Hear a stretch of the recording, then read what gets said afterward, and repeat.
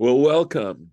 And the portion we're going to read today, whenever I come across this portion, it reminds me of my late father because he loved this portion. He really loved it. And he used to quote it in his sermons and things like that. So, Baruch atah Adonai Eloheinu melech haolam asher kitshanu b'mitzvotav v'tzivanu la'asok b'divrei Torah. Amen. Here we are.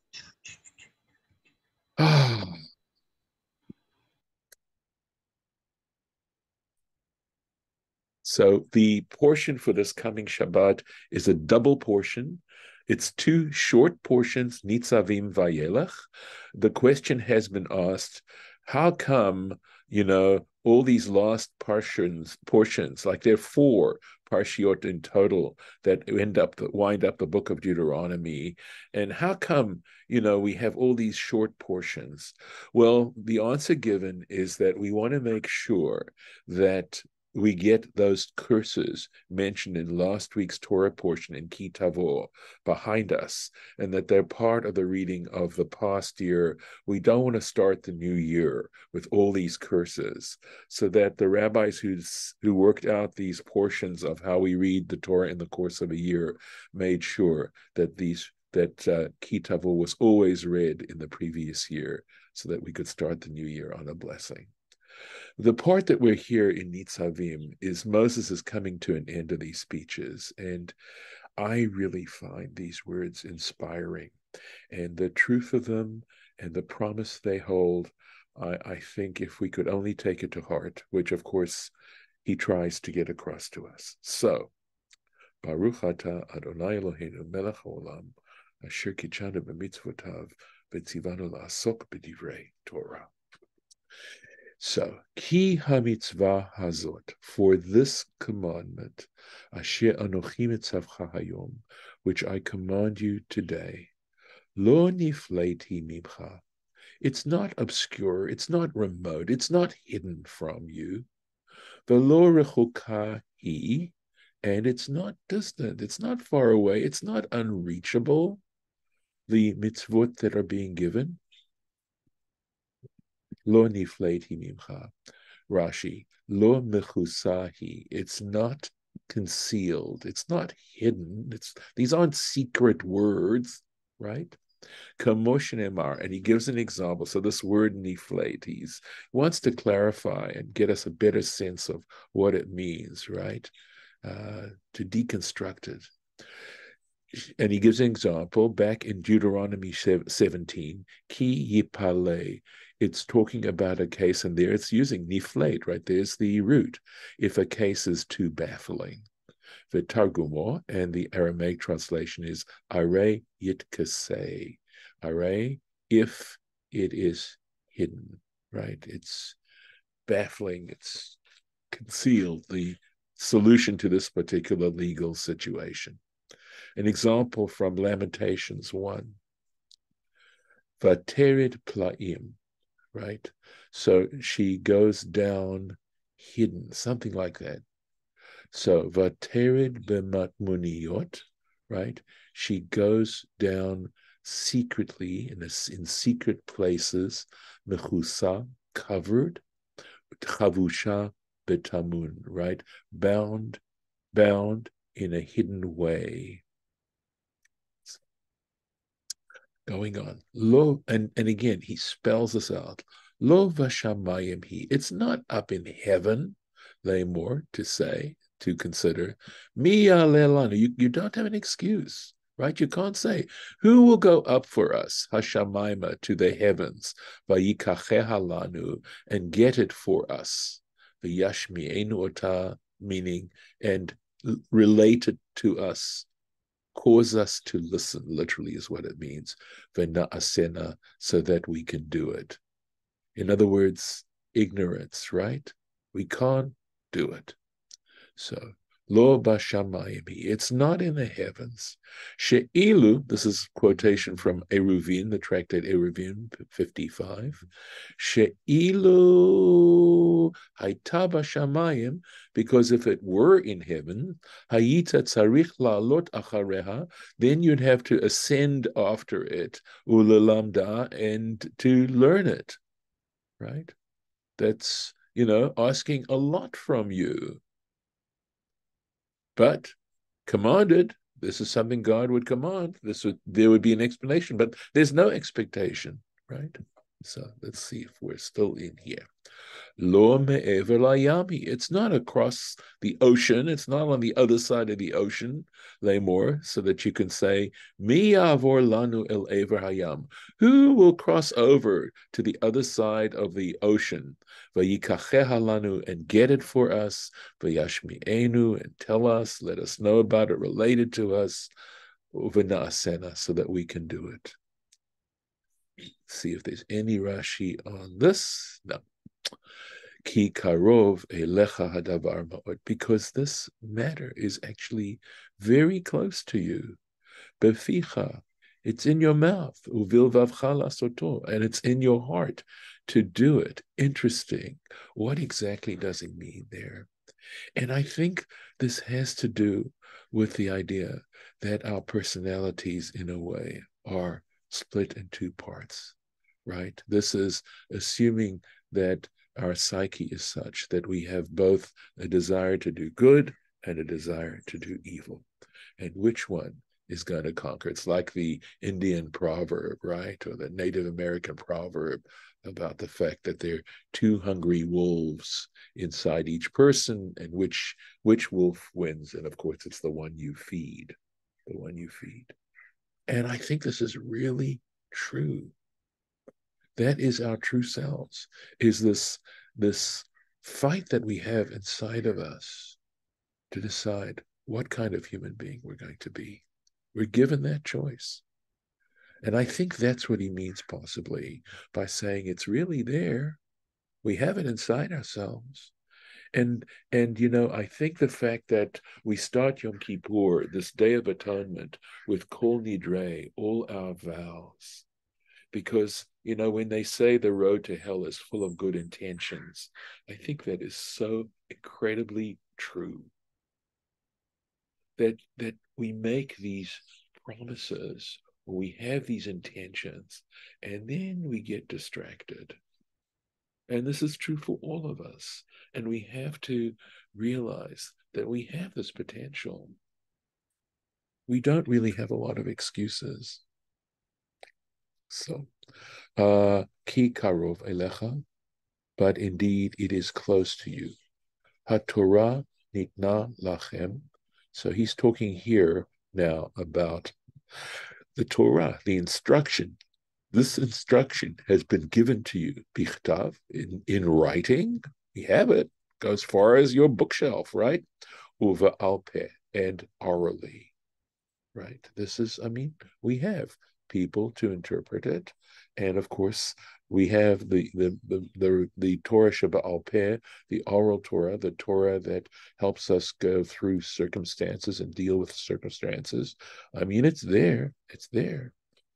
There's so much good work that has been done to make sure that we understand it. Going on.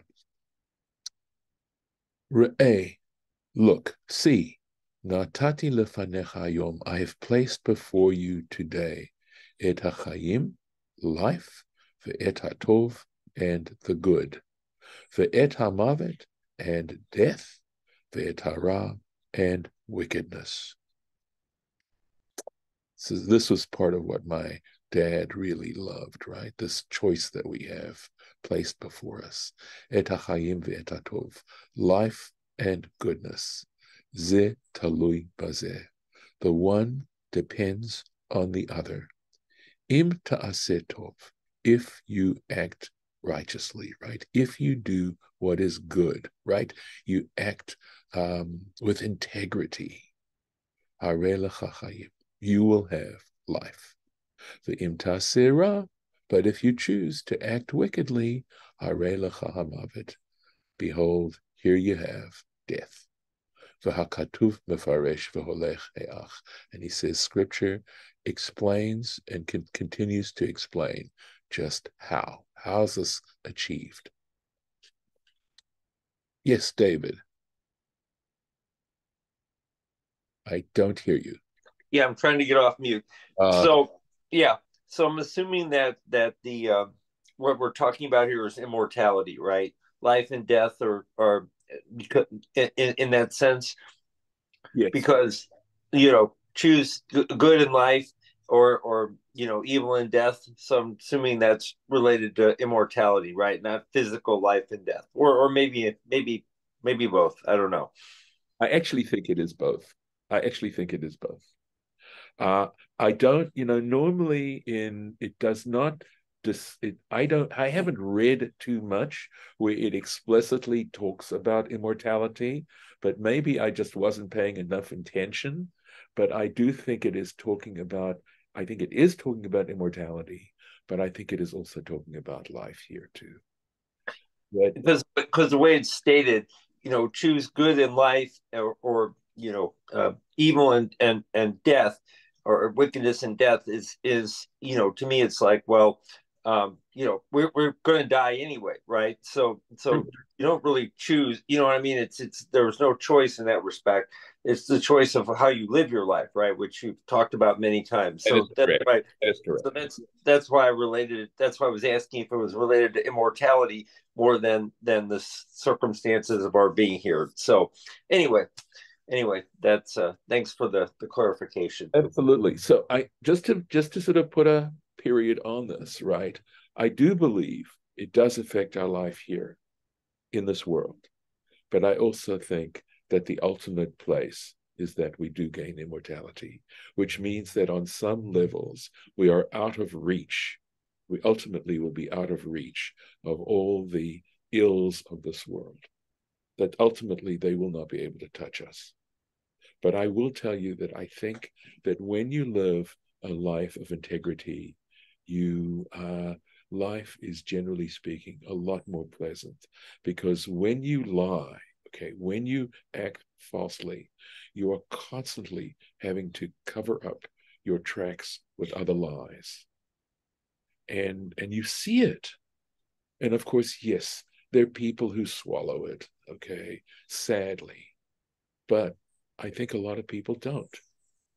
And the thing I've often thought to myself, within the last 20 or more years, that your soul can also be identified as your reputation. And when you destroy your soul, you are actually destroying your reputation. Mm. And that's why bad mouthing is such a dreadful sin, because when you badmouth someone, you are destroying their reputation. So, yeah, it's a horrible place to be, and to have to delude yourself constantly to try and justify your behavior. Who wants to live that way? It's so much easier in a way to live, to try to be as honest and transparent as possible, not to have too many secrets. By the way, there's a Yiddish proverb that says, "The beste Liegen is the emes," which says, "The best lie is the truth." So anyway, Thank going, you. of course, my pleasure. All right. So Asher Anochi Mitzavcha Hayom. Let me make sure. I want to make sure. Did I check off the? Yes, we did. We did. So Asher Anochi Mitzavcha Hayom. That which I command you today, la'ahava et Hashem Elokecha, to love the Lord your God. That it isn't just words, but that it's in your heart, and trying to understand what God, we never obviously will understand everything. We don't even understand how much of the physical universe do we really understand, as much as we do understand. But to understand that we are talking about the Creator, that which created and made possible everything else. That there is this ultimate level, transcendent level of existence that actually has a relationship to its creation, and we are part of that creation.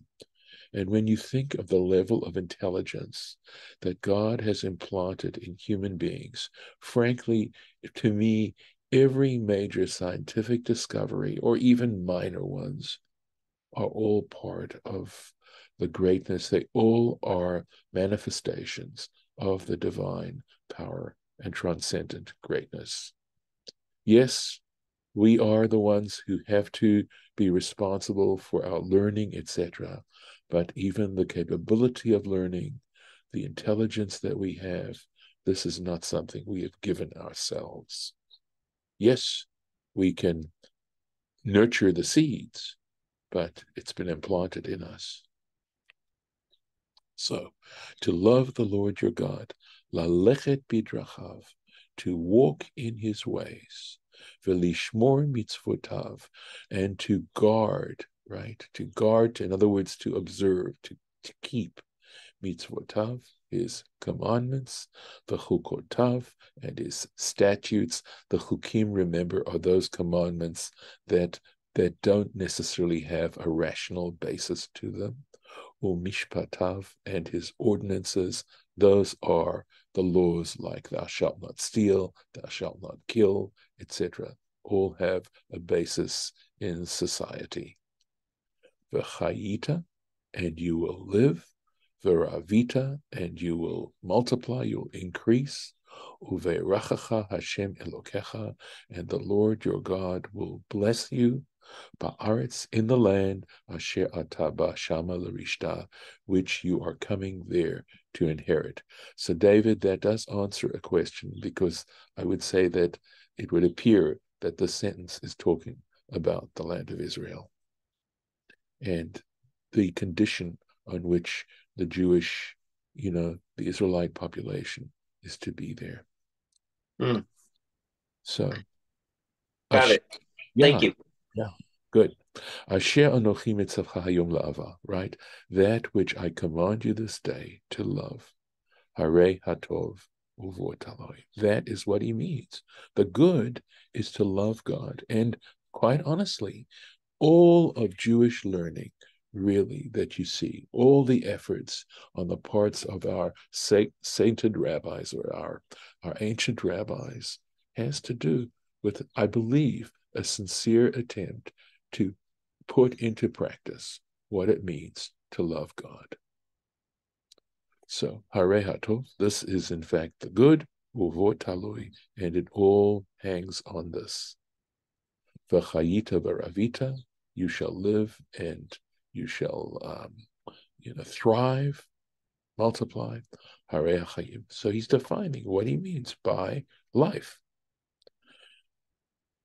Ve'im yifneh levavcha, but if your heart turns away, ve'lo tishma, and you choose not to listen, Menidachta, you turn aside, v'hishtachavita le'elohim acherim, and you bow down to other gods, v'avadatam, and you serve them.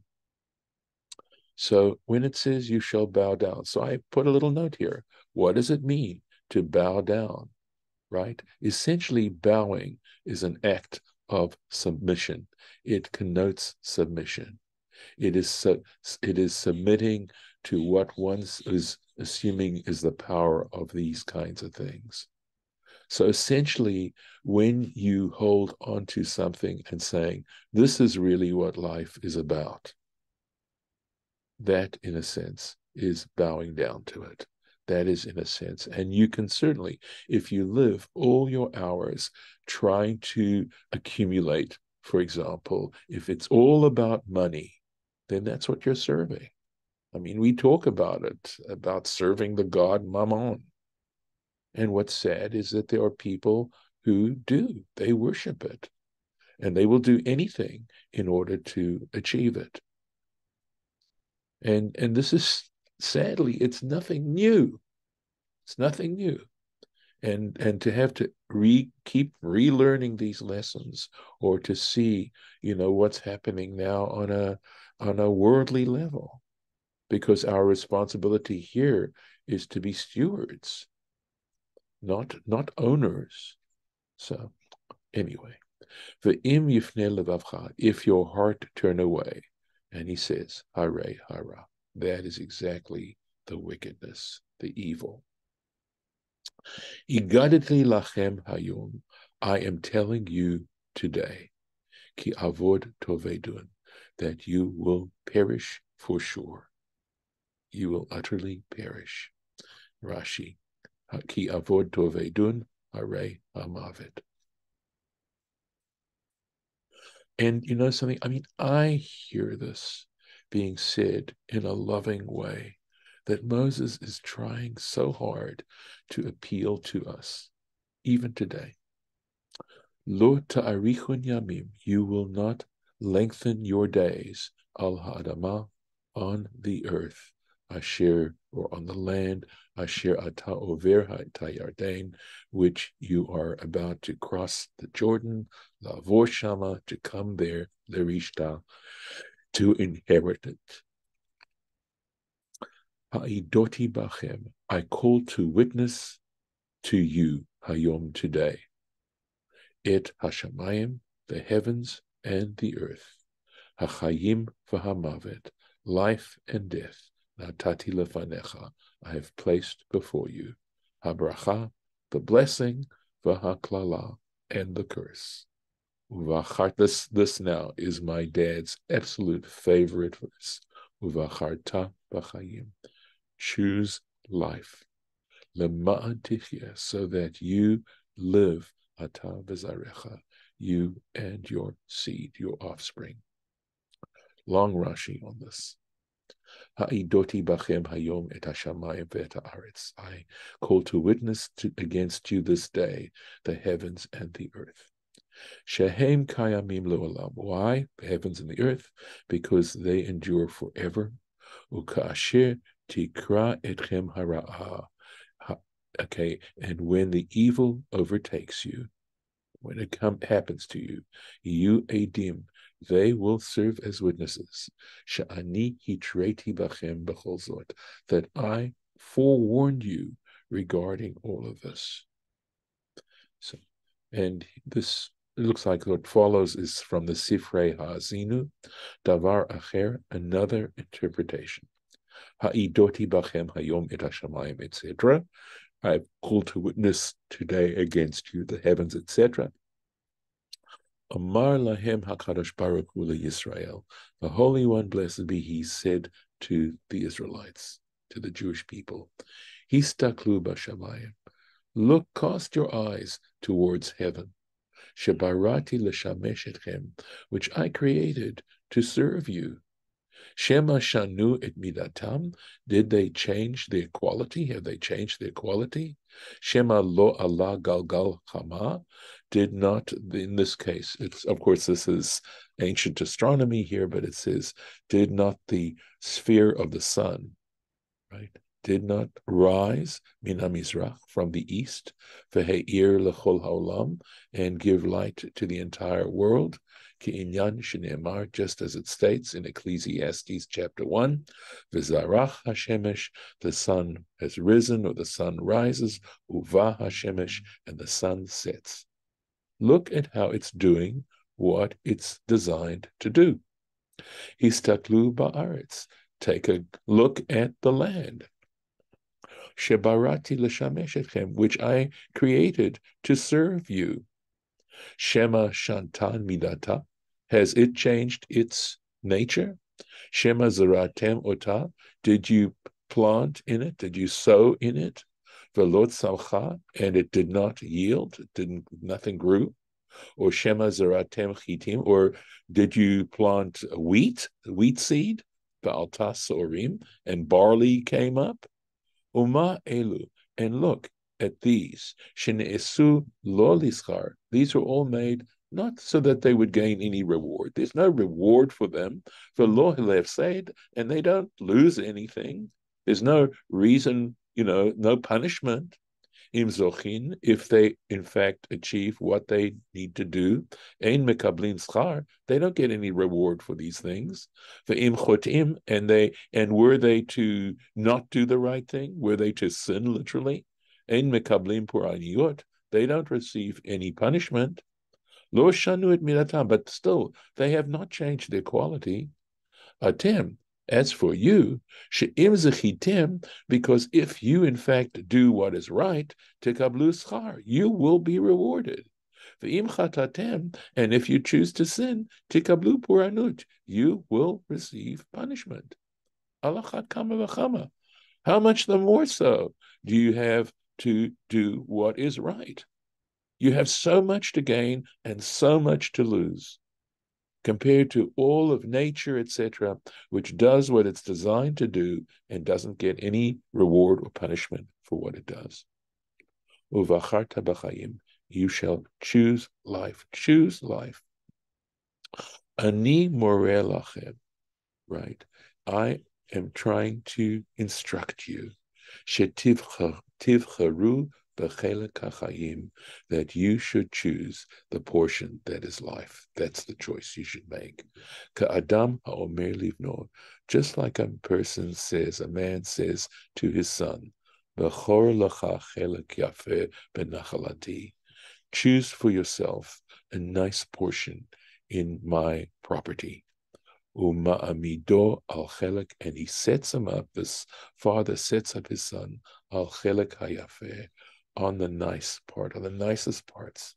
Wa'omerlo, and says to him, Etzeh bror lecha, this is what you should choose for yourself. V'al zeh ne'amar, and concerning this it states in Psalm, this looks like Psalm 16, Hashem menat chelki, the Lord is the share of my portion, v'chosi, and my cup. Ata tomich gorali, you are the support of my lot. Hinachta yadi al, this is the interpretation, this is the quote from Psalm 16. Hinachta yadi, you have placed my hand, al goral hatov, on the good lot, on a goodly lot. Lomar, to say, et zeh kach lacha, to say, this is take for yourself this. So this is where we are going to stop. And let's see where we got to. Right. We're so close to the end here. Let me finish it up. I'm going to finish it up. La'ava et Hashem Elokecha, to love the Lord your God, lishmoa b'kolo, to hearken to his voice, v'lodov kabo, and to cling to him, ki hu chayecha, for he is, or it is, your life, ve'orich yamecha, and the length of your days, lashevet ala adama, to dwell on the land, asher nishba Hashem lavotecha, which the Lord swore to your forefathers, la'Avraham, le'Yitzchak, le'Yaakov, to Abraham, Isaac, and Jacob, latet lahem, to give to them. And this is where we'll stop for today.